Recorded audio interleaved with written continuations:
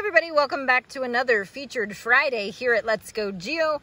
Every Friday I show some interesting specimen or feature in the field, and I let you guys take a fun guess at it in the comments before I reveal what it is. And some of them might be easy, some of them harder, I'm not sure, but this is today's challenge.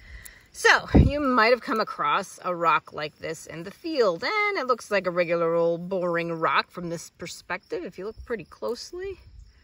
That would just be, but then you turn it and you say, whoa, what is going on here? This one's sort of really rounded shaped and dark. That's interesting. This one's even inset a bit. Pretty inset, actually. I'll use my finger to show you. That goes in there quite a bit. Like, I could put some paint in there and make a little design. Yeah, it's like a little dish. So what the heck is going on? Here's some close-ups. So again, how this goes, you take a look and you try to guess. So what do you think's going on? Are you familiar with this? Do you know what it is? If not, what's your best guess if you found this in the field?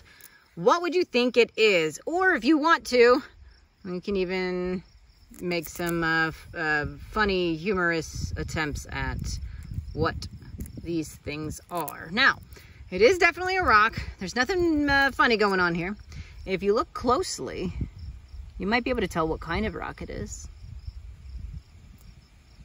It can be difficult. Even a hand sample in the field can be difficult to properly identify stuff.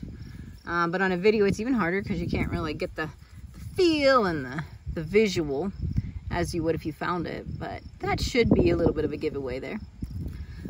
I also have something else to show that's associated with this. So today we'll have two pieces. How about this guy? This, you might notice it looks kind of similar to these guys, but look at that. It's very rounded. So if you found something, if you found a rock, or maybe you didn't know it was a rock yet, if you found a thing in the field and it looked like this, it's not perfectly round, but it's pretty rounded, almost smooth, little ovoid shape there.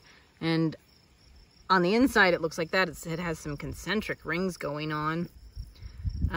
You might infer from looking at it that it was once an entirely round object with the second half being there, but it was broken. So I'll leave that open to interpretation, but if I combine this thing with these things, what do we have here? Because they are related. So, oh, that guy fell down. So yeah, so what is going on here? Let me give you the rounds again. Pretty cool features. They are fairly common. I can say that if you want to go looking for these features, you can find them with some pretty basic rock hounding know-how. And I'll tell you where in a second here. Okay, make sure you have your guess in the comments before I reveal, and now I will talk about what we have, what's going on here. So, if you find something like this, what you'll notice here is that a lot of pieces, if you look at them like this, kind of the boring part, the background part of the rock, it's sandstones. And this is pretty common, so you want to be in a region where you can find a lot of sandstone, and there would be an iron source in this sandstone. These are what are referred to as simply concretions, or better said, iron concretions. So this accumulates around the nucleus, and then yeah, there's this iron-rich material, and as it accumulates around there, we get these circular-like objects. This one was probably a rounded piece like this, so this one was probably in there. But what you're seeing is kind of this side, it broke off.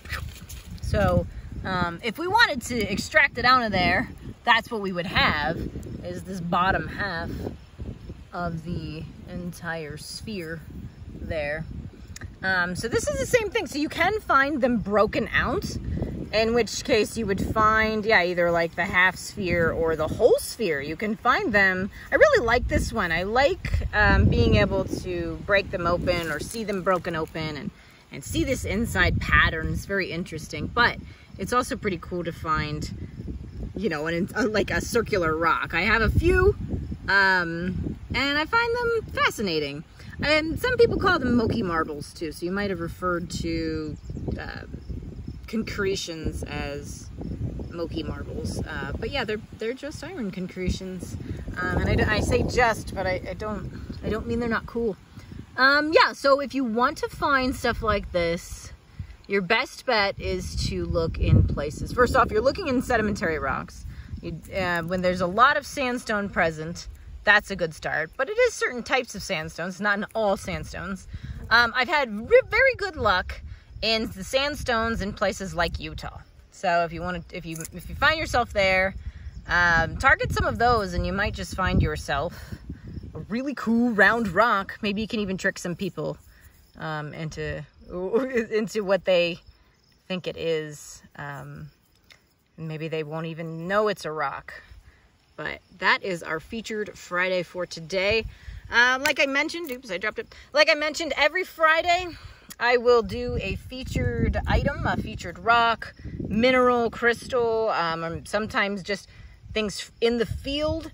You know, larger features, formations, things like that. I'll show you a feature and you can guess it, and that'll be every Friday. Otherwise, I'll be doing full-length explanations on a lot of these things I talk about here in the featured Fridays as well. So if you want to learn more about sedimentary rocks, sandstones, concretions, and lots of other topics in geology, sub here to Let's Go Geo, and I will see you on the next Geo Adventure.